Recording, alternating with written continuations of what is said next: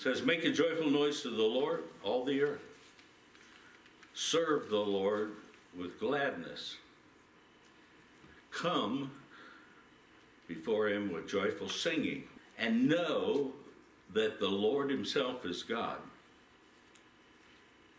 And it's he that made us, not we ourselves. And we are his people, the sheep of his pasture. And we're to enter into his gates with thanksgiving and enter into his courts with praise. And give thanks to him and bless his name. For the Lord is good, and his loving kindness is everlasting, and his faithfulness to all generations.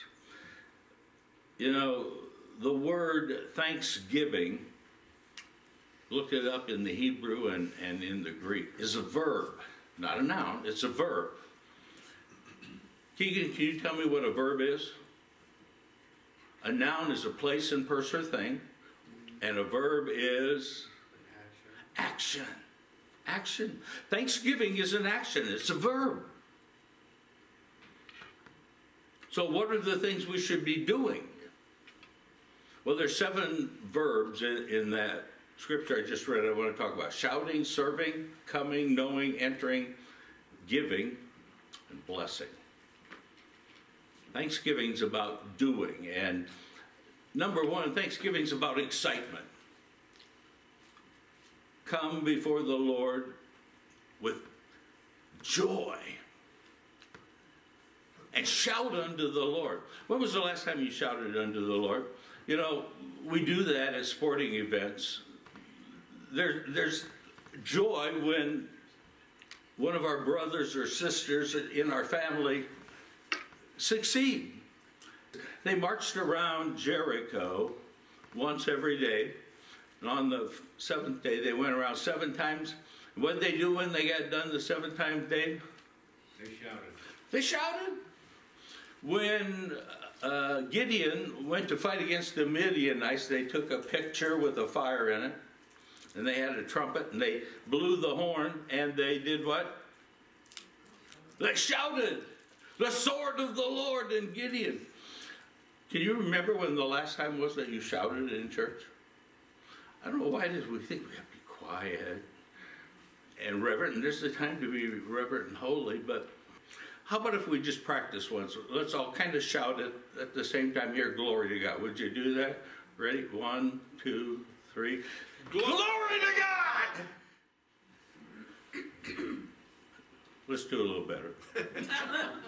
1, 2, 3. Glory to God! All right. We ought to practice that a little more once in a while. Get in the habit, you know. I've been to some black churches. Boy, they aren't afraid to speak up. Amen. Hallelujah. Preaching, brother. Glory to God. God made us to be emotional people. We get happy. We get excited. And I think it's appropriate, it's fine for us to rejoice in God's presence. You know, in the Old Testament, they used to dance before the Lord and sing and shout. Well, I think when we get to heaven, there's going to be some dancing, there's going to be some singing and shouting. Maybe we ought to practice here. But boy, I'm looking forward to heaven when God puts an anointing on these feet and I start to dance before the Lord. And we're going to sing and shout and give glory to God. Thanksgiving's about excitement. Number 2, Thanksgiving's about serving. Serve the Lord. Serve the Lord. You know, that's a principle in Scripture. When we serve the Lord with gladness. Here's kind of an all-inclusive scripture, Deuteronomy. This goes all the way back to Israel coming out of Egypt, Deuteronomy 10. What does the Lord require? And I think a lot of times people ask that question, well, what does God want from me? Well, here it is. Fear the Lord.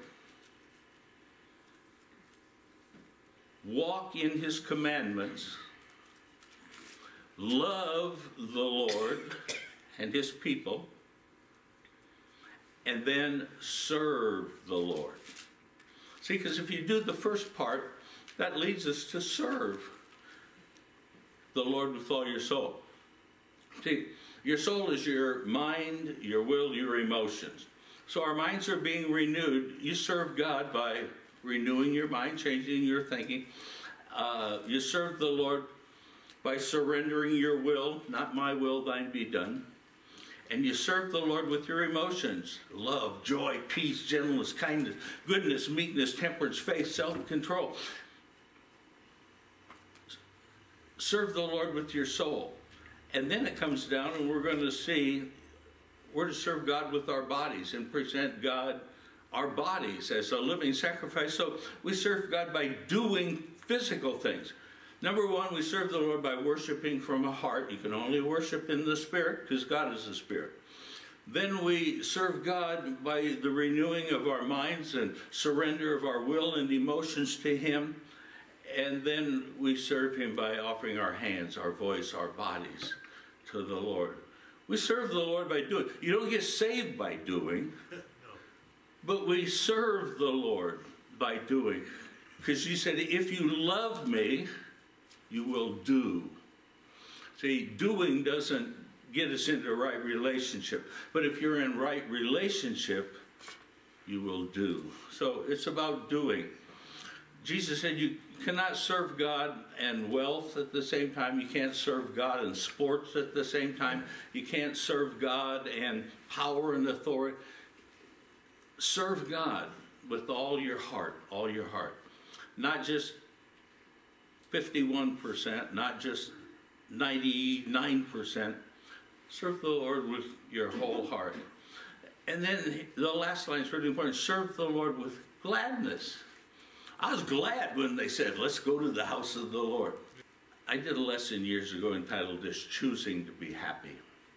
Like Dave said, you can choose to have the pity party, and you can choose to stay there. We've all been in the ditch.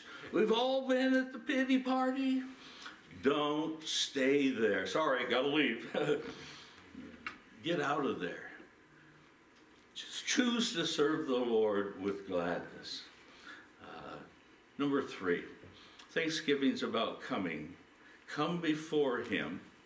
Come to Him. But we have to do the coming. The prodigal son had to leave the ditch, the pig pen, and start coming back home. Walking is a choice. Right now, I choose to stand right here where I am. And when I get done, I'll choose to walk and leave and go to the foyer. Walking's a choice. So you can choose where you want to go. Choose things that lead you closer to the Lord. Because it's up to us to come. Jesus said, come unto me, all ye that labor. Come, you, come, make the choice, come to me. And I will give you rest for your souls. See, Keegan, are you coming to Christmas party this year?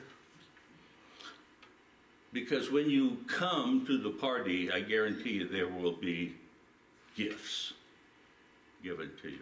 See, and if that's true in the natural, how much more important is it when you come into the Lord's presence and He's going to give gifts?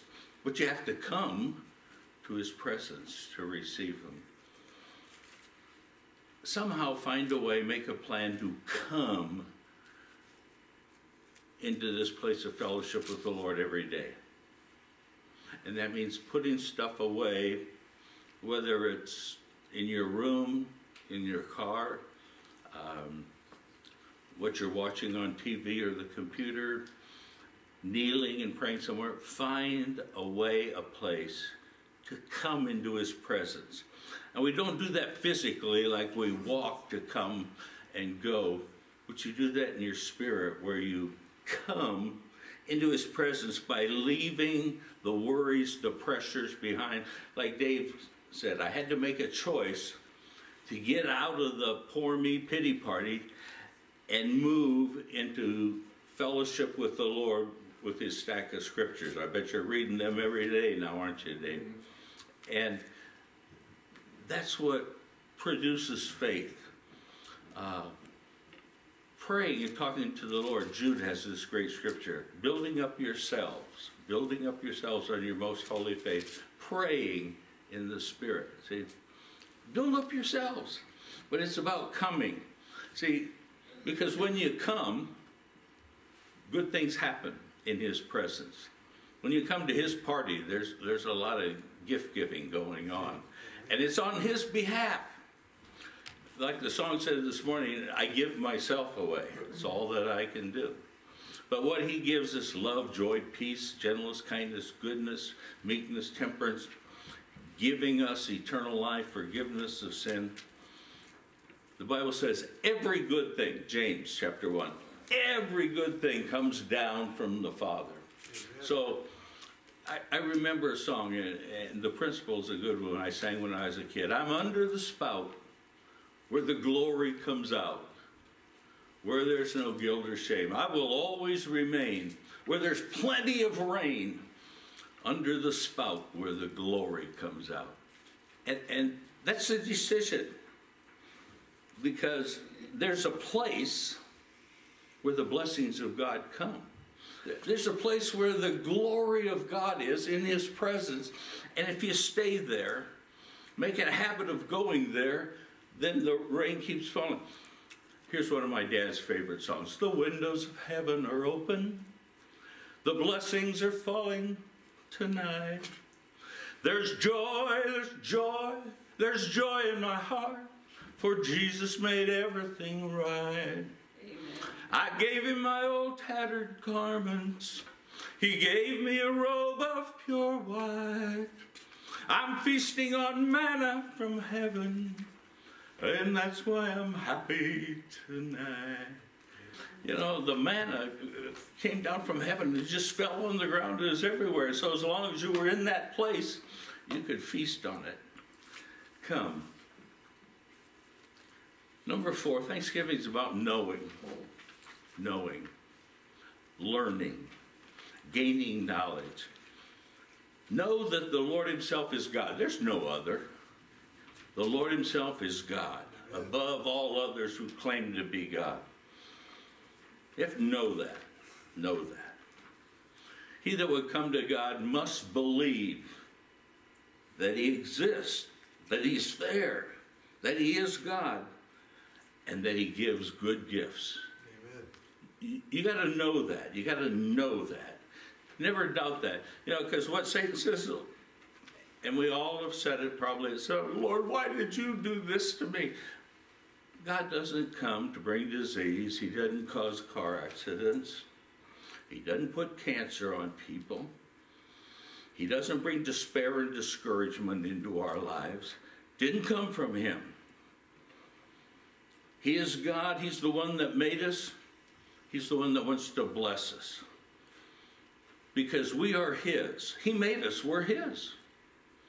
We belong to Him. It's He that made us. Because God knew us even from the womb. He knew you. He planned you. He had a plan and purpose. His ultimate goal is to get you through this life to live and reign with Him forever in heaven. He knew you before you were born. We are the people, the sheep of His pasture. The analogy there is sheep have a shepherd. It's His pasture. He's the shepherd, and He leads us into green pasture. God leads you to places in your life where you can... I mean, why would a shepherd lead sheep into the desert where there's nothing but sand? That's not a good shepherd. A good shepherd looks ahead. The grass getting pretty minimal here. We need to find a new place. And so the shepherd looks ahead. Oh, this is good. And leads the sheep into a green, luscious pasture where there's more to eat. Now that's the job of Jesus, the great shepherd. Amen. That's the work of the Holy Spirit to lead us. Amen. And that's the work of pastors and teachers and leaders in the church. Lead people from where they are, hungry and wanting more, lead them to a place where they can grow and be nourished. We're His people, the sheep of His pasture. Everything we have came from him. People are more talented in one area than others. I have some talents, others don't. You have talents that I don't. That's why we're a team together. And none of us have reason to be proud because we have nothing that we receive ourselves. So we come to the Lord humbly, humbling ourselves before him. Nobody has a reason for pride when they come before the Lord. That was Lucifer's big problem. I'll rise up, I'll be like God. We have no reason for pride. The Pharisee, God, I thank you like I'm not. God, I thank you I'm not like John Case. I thank you that, you've given me better. Jesus said that man got nothing from God but contempt. But the sinner went out in the corner and he bowed down and said, Father, have mercy on me. And the thief on the cross, have mercy on me. This man's done nothing wrong, but we're guilty of what we got. We're guilty. Come before him, knowing that he's God, knowing that we're sheep of his pasture, knowing that we depend totally on him. Number 5, Thanksgiving is about enter. Enter into his gates with thanksgiving and enter into his courts with praise. Entering is an act. We're the one doing the moving, and we're moving. How do I get into his presence? We talked about that before. Here's the how. Enter into his presence, his courts with praise. Praise. Now, worship is a product of the heart and your spirit. Your spirit's born again.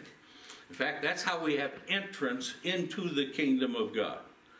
Jesus said, unless you're born again, you cannot enter into the kingdom. So, if you're born again, you enter into the kingdom. But then how do you move up the center to where his throne is? Okay, we're in the kingdom by the new birth. But the way to get close to God, the way to move to God is praise. Now, we're born again in the spirit, and they that worship God have to worship him in spirit. John 4. But praise is from the soul. Mary, the mother of Jesus, went to see Elizabeth, and she said this, my soul doth magnify the Lord. Remember what that is? Your mind, your will, your emotions. So if your soul's going to praise and number 1, you make a choice to do it. For example, Joe, can you choose to be quiet for the next 30 seconds? Or, Joe, would you choose to say amen? It's a choice. You choose to be quiet. You choose to speak. You can choose to mope. You can choose to sing. Choose to be sad. Choose to rejoice. So you enter in as a choice, and you do that. You move closer to God with your mouth. The way you praise God is with your mouth. With your mouth. Thanksgiving gives us entrance into the praise of God. Do that every day. That's a choice that we make. Number 6. Thanksgiving is about sacrifice. We have a song we sing here. We bring a sacrifice of praise to the house of the Lord. See, that's how you get into his presence. In the Old Testament, they had to bring a sacrifice. Come to the altar, make a sacrifice. Then, and only then, could they enter into the temple. We bring a sacrifice of praise. Not lambs, not goats, not money. Your money is a sacrifice as well, but what God really wants is you to give that sacrifice of praise. The reason it's a sacrifice is you don't always feel like it. Learn to sing and praise God when you don't feel like it. It's easy to rejoice and thank God when something really wonderful and great's happening. It's harder when the bad stuff comes. And at that moment, you have to choose to make a sacrifice. I'm going to praise. I will say of the Lord, he is my refuge. I will sing unto the Lord. I will. It's an act of the will. So when you come with praise, it's a sacrifice because it's a choice that you make to not do something else, but do this. And so it's pleasing to the Lord. That's why I say, I'm sure he was listening to songs, the hymns this morning. Wow, look at those people. I was impressed with it. So how much more is our Heavenly Father impressed with your singing, with your praise? And then the other thing I mentioned here about sacrifice is this. Paul said this, I urge you to present your bodies. See, we're born again in the Spirit. Our souls are being renewed to serve God. But he wants all three. And he says, I want you to present your bodies as a living and holy sacrifice unto the Lord, which is acceptable to God. And it's your spiritual act of worship. I've read this scripture, I've used it, but I was amazed, and I read it this week and emphasized that last phrase. Presenting your body, doing things with your hands and with your mouth, or not doing things, is a spiritual act of worship in your body. So we're to serve God with our hearts. We're to serve God with our soul. And here with our body. Because now your bodies are the temple, the dwelling place of the Holy Spirit. You know, we have somebody that comes in and cleans up this auditorium every week. When was the last time you did a sweep of your heart and your mind and your thoughts and you just kind of swept out some stuff? You know, if we clean up stuff in the natural, we wash our hands. Linda's always after me. Did you wash your hands? Shouldn't we kind of worship some things going on in our mind? That stinking thinking you were talking about, Dave. The Lord prompted you, Dave, clean that up. We're to present our bodies as well as our souls and our hearts to the Lord. See, giving of anything to the Lord is an act of worship and sacrifice to the Lord. Number 7. Thanksgiving's not so much about us being blessed. We're thanking God for what he's done for us, but Thanksgiving is about being a blessing back to him. The word bless means to bow down, to honor, bless the name of Jesus, honor the name. It grieves my heart to hear people use God's name in vain. God damn this thing, Jesus Christ. And what they're doing, breaking a commandment that says, thou shalt not take the name of the Lord in vain, which means in vain means to use it in the wrong way. And that's what they're doing. God doesn't damn people. Why would you want somebody to go to hell? You can tell it's the language of the devil. And so one of the number one things we need to clean is our mouth. We bless and honor God. We humble ourselves before him by choosing to honor his name as a precious, holy thing. Here's the key. Psalm 34. I will bless the Lord at all times. I will choose to do it. His praise will continually be where? In my mouth. See, I was surprised when I read that. Not in your heart. I mean, that's where it starts.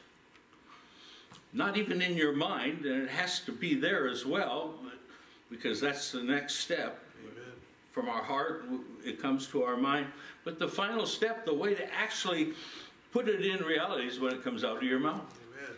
Start talking. You know, I found myself, I didn't, as I prepared for this, I noticed I walk around the house just praising the Lord, talking to the Lord, little bits, not continuously. His praise will always be in my mouth. We can't serve the Lord non-stop. We got jobs, we got things going on in our lives, we got distractions and all other things. But do not let a day go by.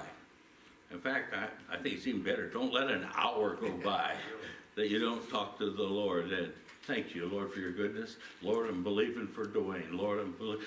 And praying little bits. I think somehow we think we got to be on our knees for an hour at minimum, because that's what Jesus did in Gethsemane, and that's an awesome thing. But boy, it's hard to keep your mind, your concentration for 1 hour on spiritual things. If you ever tried it, you know what I mean. But we can do little snippets, and I think that's what pleases God, and I think that's what keeps us in his presence. I was reminded of a song from Psalm 103. Bless the Lord, O my soul, and all that is within me, bless his holy name. Bless the Lord, O my soul, and all that is within me, bless his holy name. Sing it with me if you know it. Bless the Lord, O my soul, and all that